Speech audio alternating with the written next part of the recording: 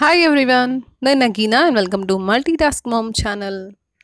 ఈరోజు seasonal flower అయిన విరజాజి పూల మొక్కను కుండీలో ఎలా పెంచుకోవాలి, అలానే మంచి గ్రోత్ ఉండి పూలు బాగా పూయాలి అంటే ఎలాంటి కేర్ తీసుకోవాలి అనేది ఈరోజు చూద్దాం.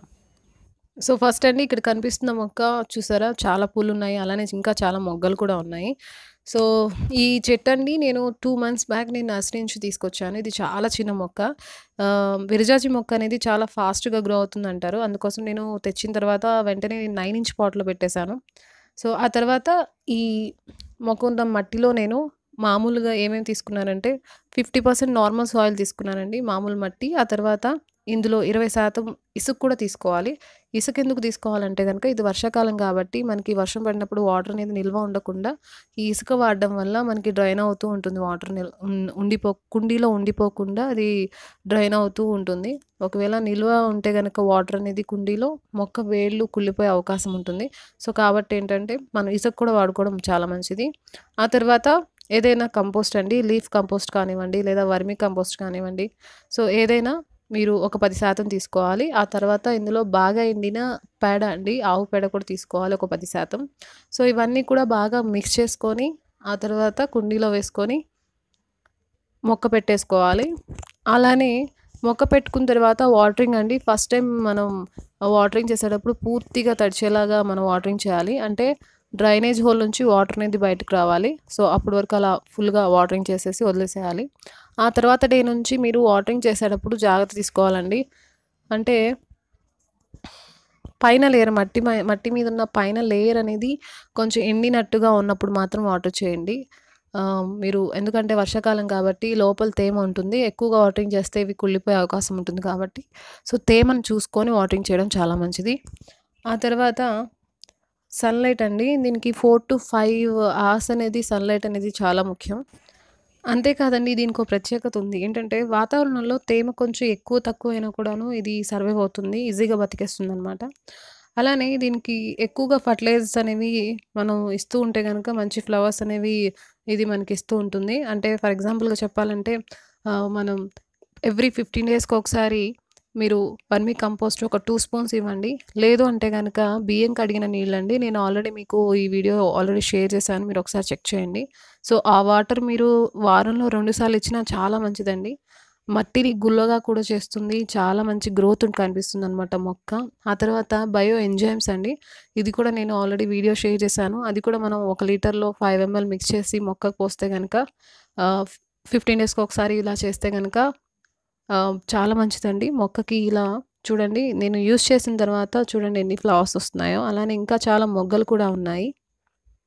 అలానే మనం ఫర్టిలైజర్స్ ఇచ్చినంత మాత్రాన ఫ్లవర్స్ కాదండి, ఇంకొకటి కూడా ఉంది. ఏంటంటే మనం ఈ ఫ్లవర్స్ అనేవి వచ్చిన తర్వాత వాటిని మనం ఎప్పటికప్పుడు తీసేసుకుంటూ ఉండాలి.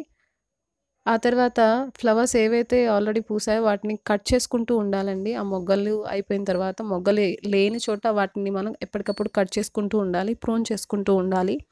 దానివల్ల మనకి మొక్కకి కొత్త బ్రాంచెస్ వచ్చి అది బుషీగా తయారవుతుంది. అలానే ఈ పూలతో పాటుగా ఎండిన ఆకులు ఇలాంటివి ఏమైనా ఉంటే కనుక వాటిని కూడా మనం ఎప్పటికప్పుడు తొలగిస్తూ ఉండాలి. అలానే అండి, మీరు నెలకొకసారి ఎప్సమ్ సాల్ట్ అనేది 1 లీటర్ వాటర్‌లో 1 స్పూన్ వేసి బాగా మిక్స్ చేసి మీరు మొక్క ఆకుల మీద కూడా స్ప్రే చేయొచ్చు. అలానే మట్టిలో కూడా పోసుకుంటే గనక చాలా మంచిదండి. బాగా గ్రీనరీగా కనిపిస్తాయి, పూలు బాగా పూస్తాయి. ఆహ్, మొక్కకు కావాల్సినవన్నీ కూడా అందుతూ ఉంటాయన్నమాట.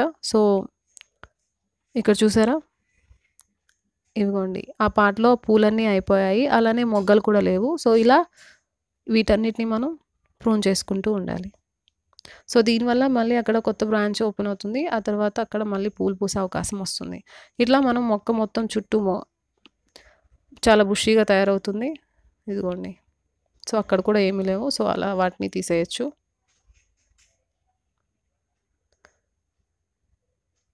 చూసారా, అలానే వీటికి ఒక ప్రత్యేకత కూడా ఉందండి. ఏంటంటే విరజాజి మొక్కకి మనం తలనొప్పి వస్తే గనక ఈ ఫ్లవర్స్ వాసన చూస్తే మనకి తలనొప్పి పోతుంది అంటారండి. నిజంగా అండి, వీటి స్మెల్‌కి మనకి మైండ్ అనేది చాలా ప్లెజెంట్‌గా అయిపోతుంది, చాలా బాగుంటుంది స్మెల్. నాకు చాలా ఇష్టమైన ఫ్లవర్స్ ఏది అంటే గనక ఇదొకటి చెప్తాను.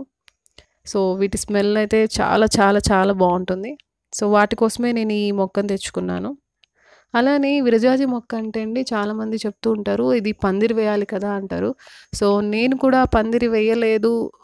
వేయలేను కాబట్టే నాకు స్పేస్ లేదు కాబట్టి నేను ఇన్ని రోజులు పెంచలేదు. బట్ నేను నర్సరీకి వెళ్ళినప్పుడు ఆ మొక్కను చూస్తే ఇది తీగ మొక్క కాదండి చెట్టు మొక్క అన్నారు. సో, అందుకని తీసుకొచ్చానండి. అలానే వీటికి అంటే తీగ మొక్కకి, చెట్టు మొక్కకి తేడా ఉంటుందండి. ఏంటంటే తీగ మొక్క ఆకు ఆహ్, మనకి సాఫ్ట్‌గా ఉంటుందండి ఆకనేది. వెల్వెట్ పేపర్‌లాగా చాలా సాఫ్ట్‌గా ఉంటుంది. చెట్టు మొక్క ఆకు అలా ఉండదండి. జస్ట్ మనకి సన్నజాజి ఆకు ఎలా ఉంటుందో అలా ఉంటుందనమాట. సో ఫ్రెండ్స్ అదండి ఈరోజు వీడియో. ఐ హోప్ ఈ వీడియో యూస్‌ఫుల్ అవుతుందనుకుంటున్నాను. అలానే దీనికండి ఎటువంటి చీడపీడలు, పురుగులు కూడా ఏం పట్టవండి.